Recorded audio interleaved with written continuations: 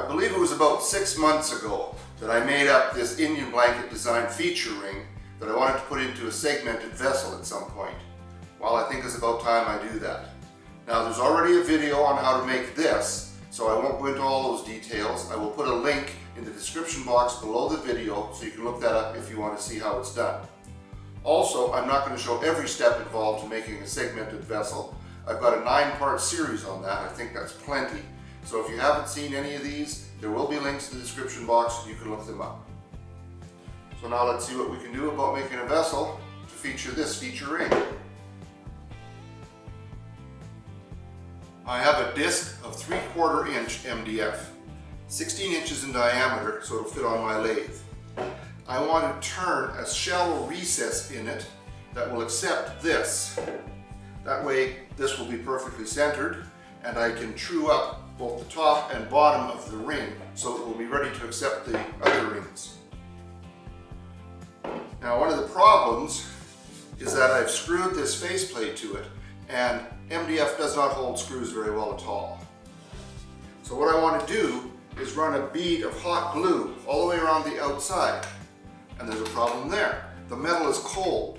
It's going to cool off the glue very quickly. So I have had this sitting for about 15 minutes, getting hot, and I'm hoping that's going to be hot enough. Well, now I'll try putting the glue around it.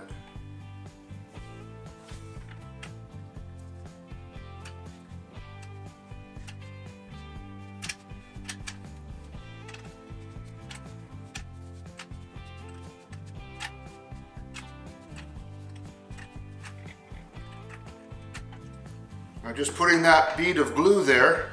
I'll let it cool and then just see how well it holds to the metal. Well, as I had feared, the glue does not hold to the metal all that well at all. However, I've built it up real well and I'm hoping that just that ring will keep this from flexing and moving anywhere. All I can do is try it. We'll see how this works. As usual, I've had a change of heart. I decided that putting a shallow recess into the MDF wasn't going to be good enough. It would also weaken a little bit, so I glued a second disc on top. Now what I want to do is cut a disc out of there. I've only glued about 1.5 inches around the outside. So depending on how much that glue is migrated toward the center, I should be able to cut a disc out up to as much as 13 inches. So I'm going to do that next, and we'll carry on from there. I found the center spot on the disc, and then I measured out 6.5 inches, giving me a 13-inch diameter disc that I want to cut out of there. If the glue is moved in, I won't get that much. Then I have to put this in here, so I need to expand that until it'll fit. The diagonal measurement from point to point is just under 13.5 inches. I'll be using my parting tool just to part this out of here. And I brought the live center up just to make sure it doesn't come out of there. It's not even touching, but it's just there for a little security. Now there's going to be an awful lot of dust, so I'm going to turn on my overhead air filter and I'm going to be wearing my air shield.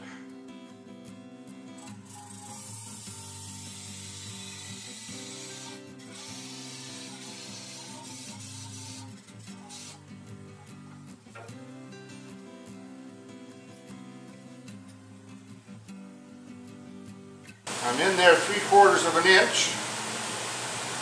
It's not coming free, so I must have a little glue been migrated this way.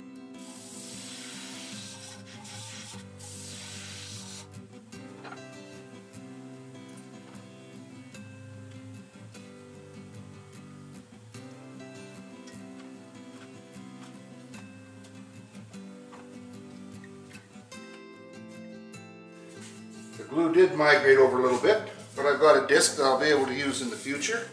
Now I'm just going to expand this a little bit until the feature ring will fit inside.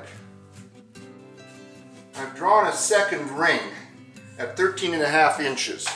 I'm going to stay just inside that line a little bit, clean out this part, and then I will test the feature ring to see how well it fits.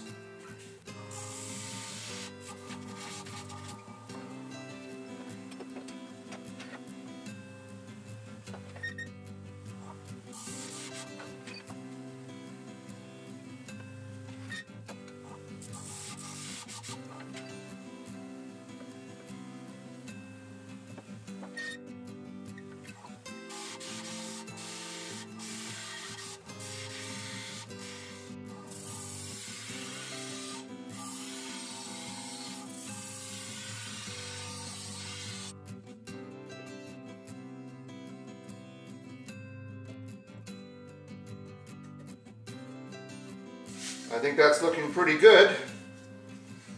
I'm just going to put some hot glue beads on the corners to make sure I bind them to this ring. Then I'm going to true up this edge.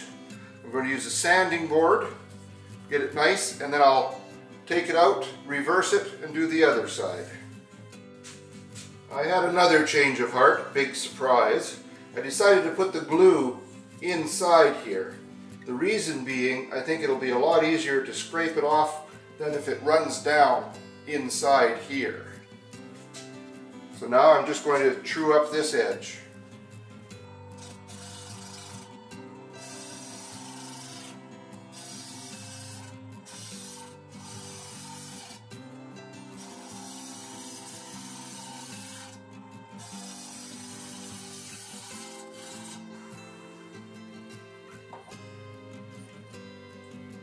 Now I'm going to use a sanding board to make sure it's perfectly flat. My sanding board is from a 2x4. I jointed it to make sure it's perfectly straight. And on one side I've put 80 grit sandpaper, on the other 100 grit sandpaper. I've attached it with two-sided tape. Lasts a fairly good long time. And then all I have to do is just change it, put on some new sandpaper, and I'm ready to go. Now I'm going to use the sanding board in this fashion and sand this until it's perfectly flat.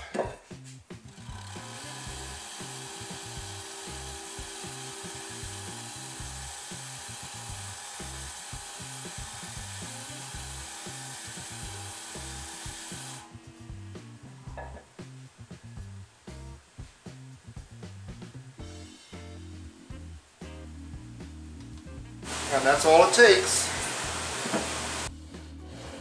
Well, this jig worked very well.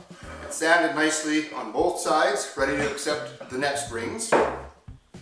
This I'm just going to take apart. I may be able to use this again in the future in some manner, refabricate it in some way.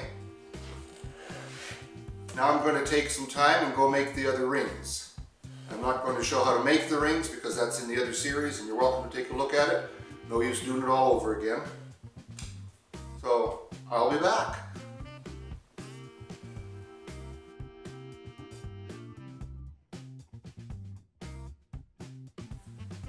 I've drilled a 2-inch hole in the middle of the glue block that I've set on the faceplate. I've done that so that I can use the cone from my one-way live center to hold this in place. So I'm going to glue this first ring on, and in fact I'll probably glue a few others on before I come back. I have a 6-inch disc. It's 1/4 inch thick, and I'm going to use that as the floating disc. So now I have to make the recess in the first ring to accept that. I have the disc inside the recess. I put 1 drop of glue at the top and 1 at the bottom in line with the grain so that it can float and expand within the recess. I'll give it a few minutes for the glue to dry, and then I'll put the next ring on.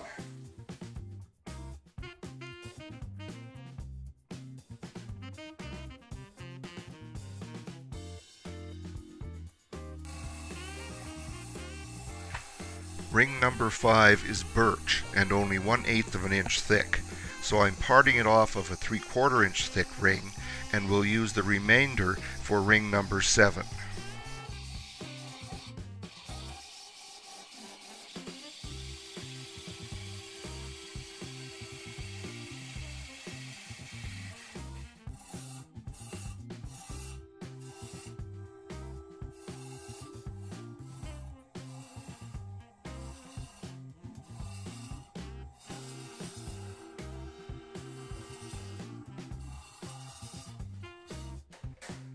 Got the right thickness here. Now I'll just sand this board until it's the same thickness all the way across.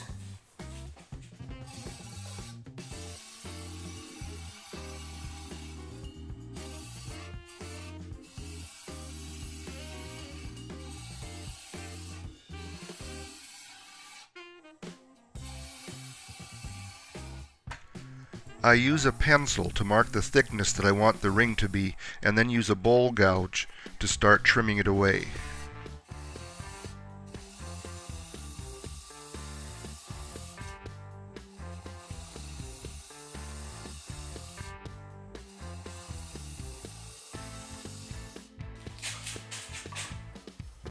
That's about as close as I can expect to get with the tools. Now I'm going to finish flattening that with the sanding board.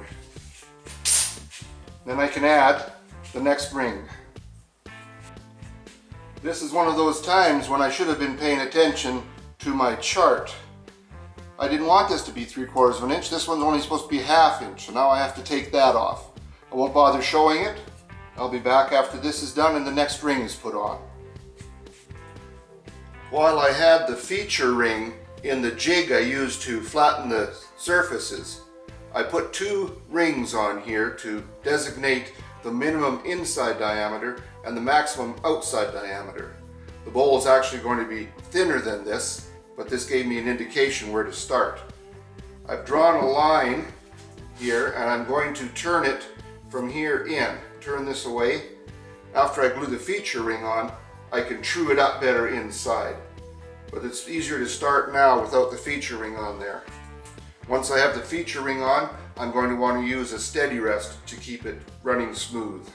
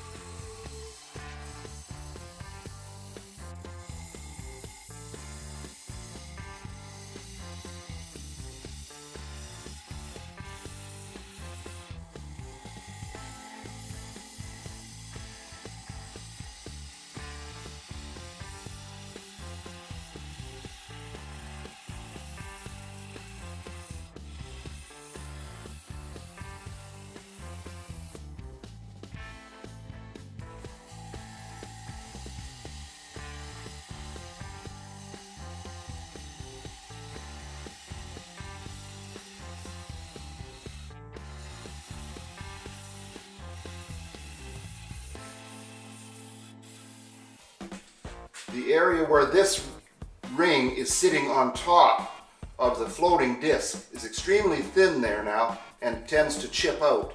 So I'm going to use my skew chisel to define an edge there, and then I will use a scraper to clean it up.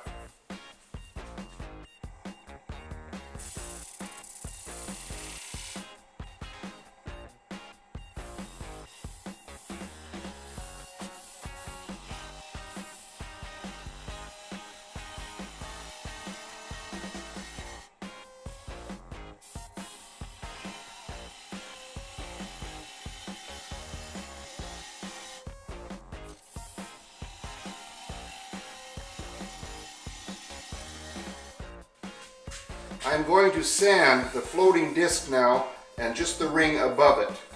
Later I will finish contouring this and blend it in, but I want to do this while it's wide open now and I have ready access.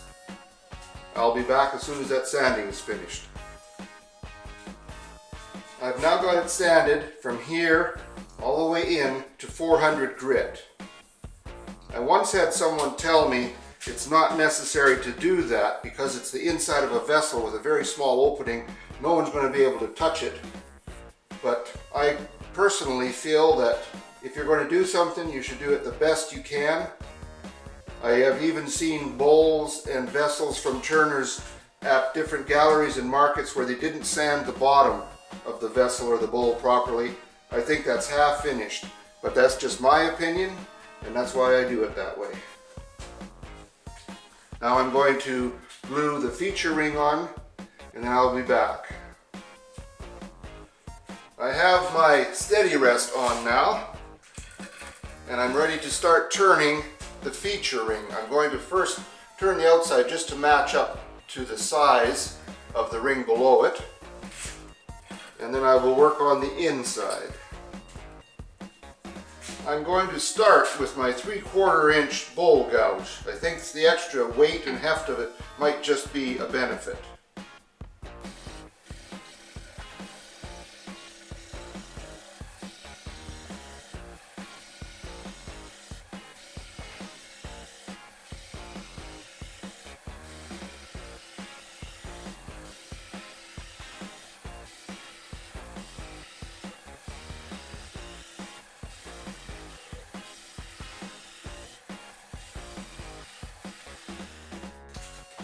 I'm getting some very serious chip out on the leading edge as it's coming around.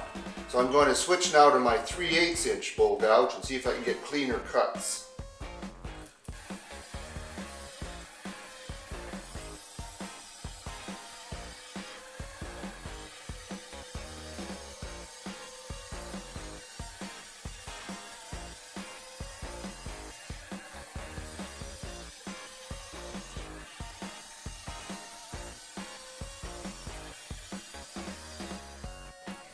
That's a bit better, all right. Still a lot of chip out, but I think it's from before when I was using the 3/4 inch gouge.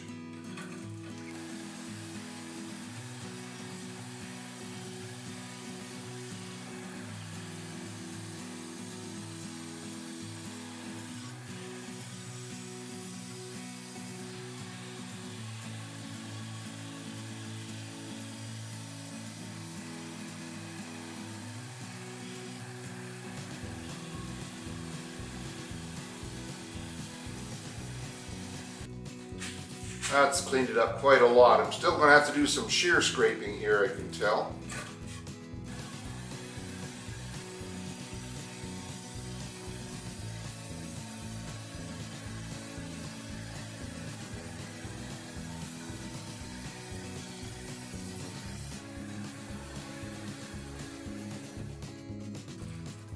There are times when a steady rest is virtually worth its weight in gold. And this is the kind of time when it's necessary. Now I'll be able to move it out when I want to because this is rounded as well. I'm going to start cleaning up the inside now. I'm turning it at 750 RPM.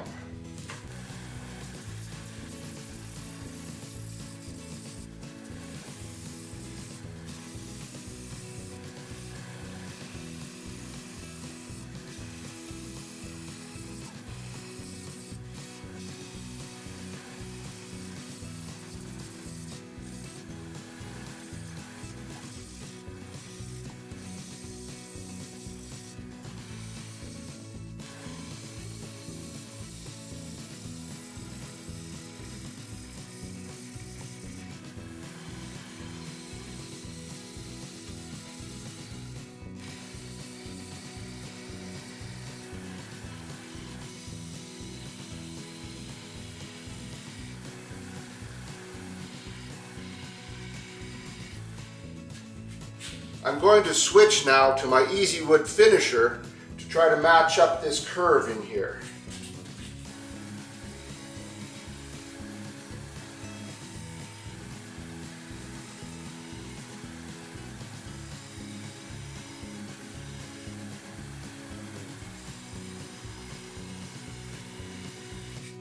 That's pretty nice. I'm happy with that.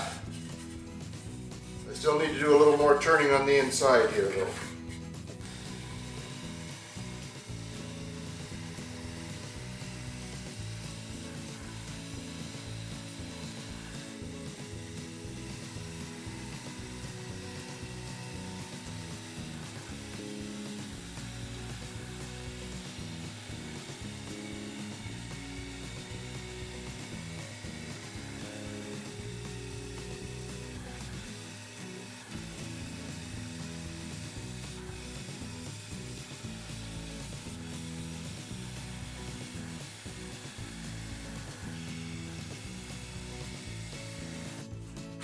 I'll be going back to the scraper now to continue trying to clean up this joint.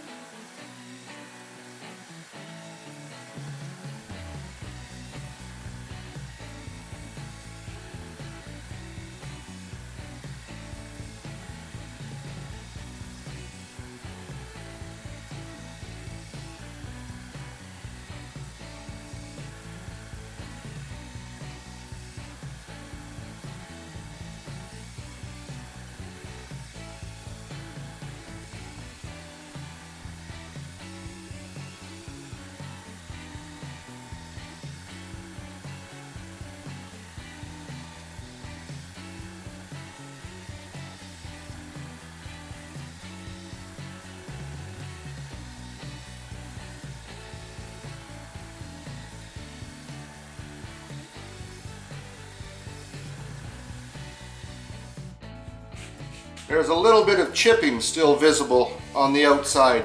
I'm going to do a bit of shear scraping to get rid of that.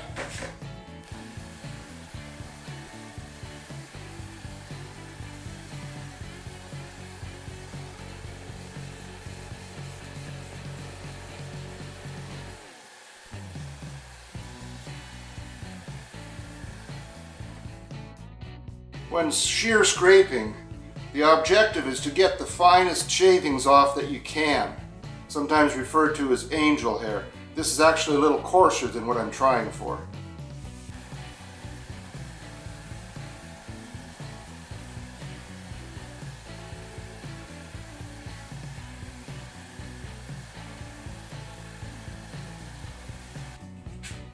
That's a little more like it. Some of this is very nice and fine.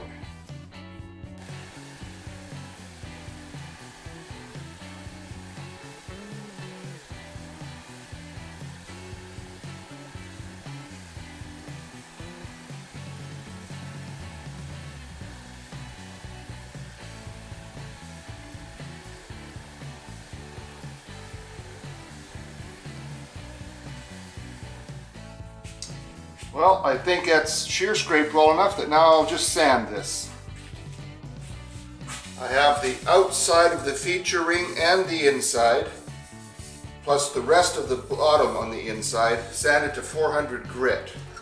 Now I'm going to turn this steady rest around so the wheels are on this side, bring the wheels out on here, and I'll start to turn the outside at the bottom.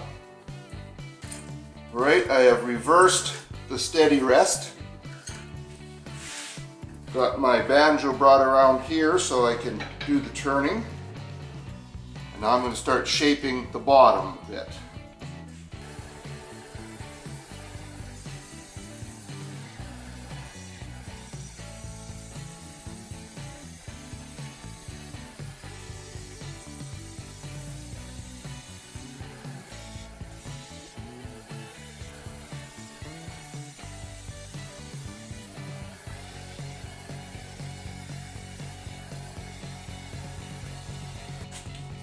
I have a large set of calipers that I will use to constantly check the thickness, trying to maintain the thickness I have here all the way around.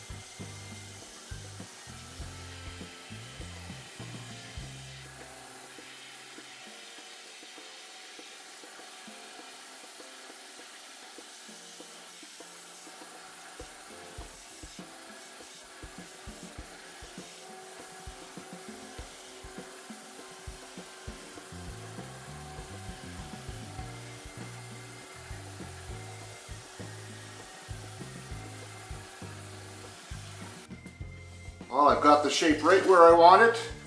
Now I'm going to do a little bit of shear scraping to clean this up. Then I'll sand this. And then I'll be back. I didn't even notice it, but I've got a very small flat spot right there. And I didn't notice it until I put the ruler on and ran it around, and you can hear it. You can hear where it, in fact, it's a little bit concave in that spot. So now, I know a lot of people would say leave it. My wife just said, oh, it looks fine, but I'm not able to accept that. So I'm going to try to round it from the center of the feature ring to that spot, very gently. And how many times have you said, I'll just do one more cut and had something blow up? Nothing ventured, nothing gained. Again.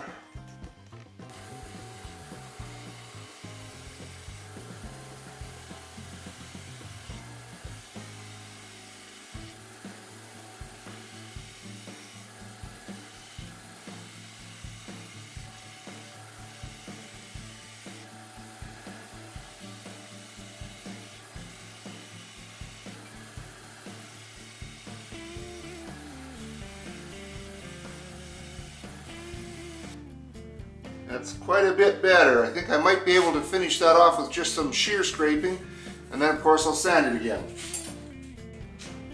Well, I'm happy with it now.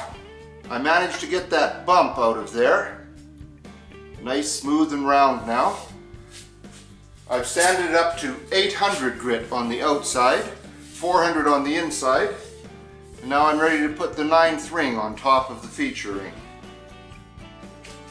Whenever possible, I like to get more than one ring out of a ring if I'm making thin rings. In other words, I'll take this thicker ring, and because I have to make 2 thin rings, 1/8 and 1/4 inch, I should be able to split this and get both rings out of it.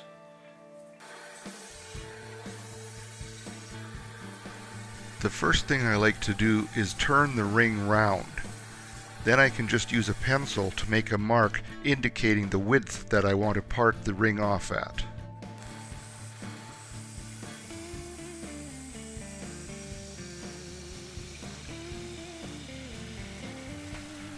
I start splitting the ring with a parting tool, but I do not try to part all the way through because it's such a wide ring.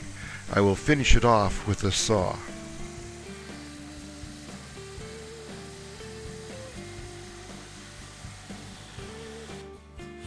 After a few minutes with the sanding board, this is now perfectly flat and ready for gluing on the next ring. The plan I drew out shows that I should be opening this hole at the top on this ring to about 8.5 inches. So I'm going to make a mark, I'm going to open it up to 8, and then I will fine tune it from there later. That will give me plenty big enough hole that I can get my hollowing tool inside.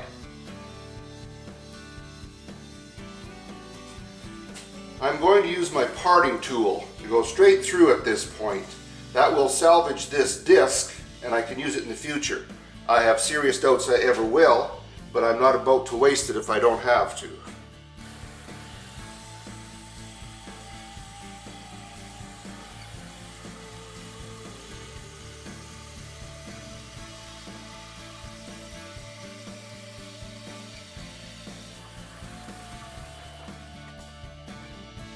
And something for the future. The only tool I have that I believe will do the job in here is this hollowing tool from Easy Wood. And I'm going to give that a shot right now.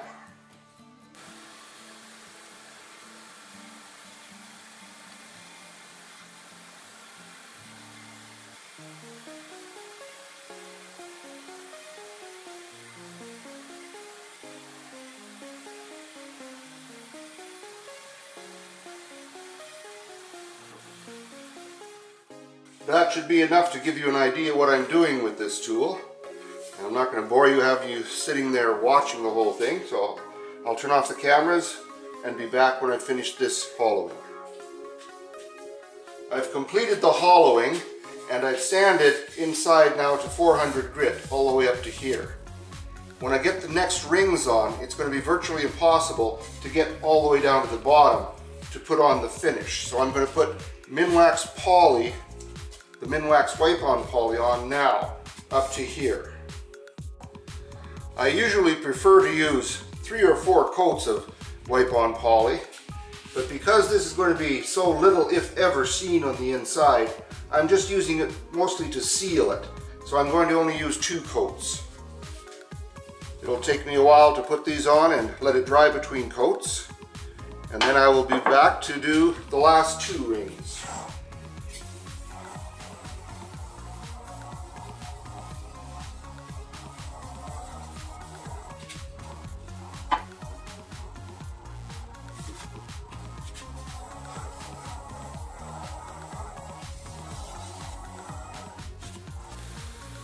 I'm using the hollowing tool to bring the curve around on the inside.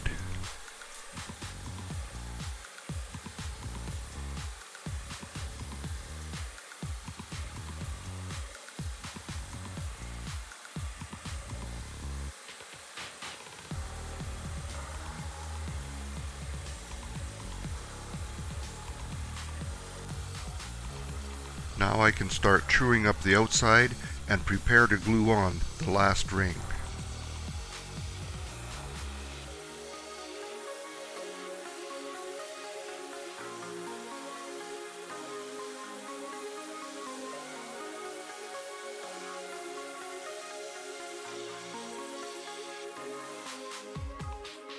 The last ring is glued on now, and now it's time to start shaping the top. I'm going to start the curve right at the top birch ring.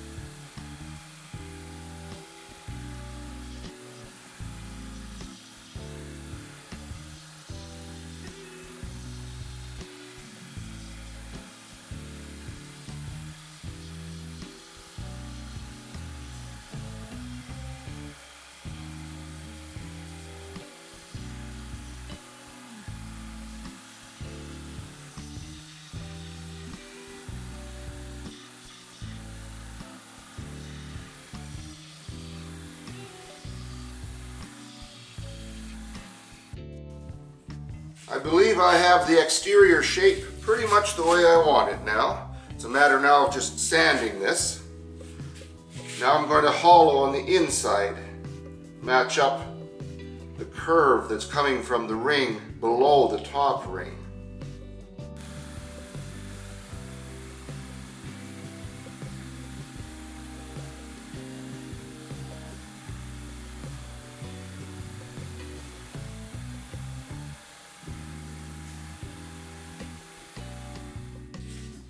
Curve is matched up nicely now. All I need to do is sand. Going to be a little tricky. I won't be able to get very far in there, but I'll get far enough to sand what is not done. And then it'll be time to put the finish on, and I'll be back after this is sanded. The sanding is finished now. Up to 800 grit on the outside, 400 on the inside. I should have mentioned I made the entry hole at the top with a 1 1/4 inch Forstner bit.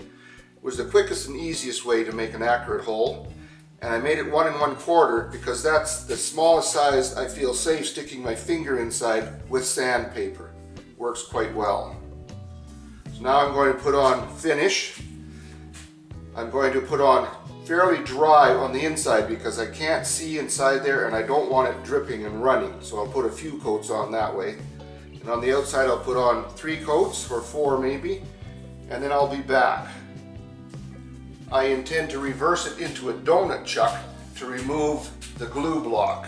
I usually part it off like this, but I was thinking it might be safer and easier to do it with the donut chuck, and having not tried it before, I think it'll be a good thing to try. I have the vessel mounted in my donut chuck now. I've suspended a length of 1/4 inch ready rod just so I can take a good look and see how close I am to being true when I'm turning this. It's not perfect, but it's so close I know I couldn't get it any better. Now I'm going to remove the face plate and then turn away the glue block. I won't bother boring you with all of that, but I'll be back to show you the end just before I finish taking all the glue block off.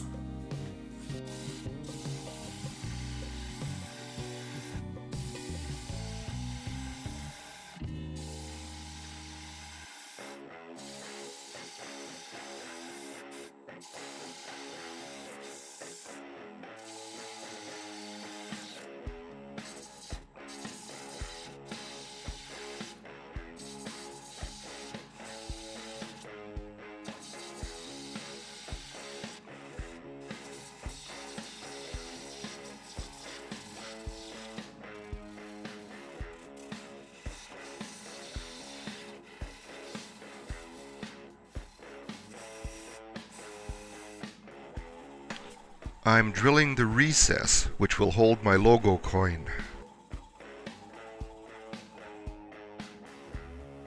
All I have left to do now is sand the bottom, glue in my logo coin, sign and date it, and then I'll be back. And due to the magic of video editing, I'll be back in just a second. Now I know I left that vessel right here. I have it. Well, could you bring it back, please? Yeah, no problem. There you go. Thank you. Nice shirt. Been on a cruise? Yeah, I have actually. Hey, Terry and Jean, remember this? Alaska, baby. Well, I got things to do. You have a good one. Okay, you have a good day too. Thanks. Don't let him kid you. He's never been anywhere. But as long as he's on his medication, he's okay. Anyway, my project is finished. I think this shape's going to take a little time to grow on me. It's something different. I don't mind it, but I'm not exactly in love with it yet. Anyway, I hope you enjoyed this. Have yourself a great day in your shop. And remember, always be safe. Don't forget to subscribe. Come back again next time, please. You take care now. Bye-bye.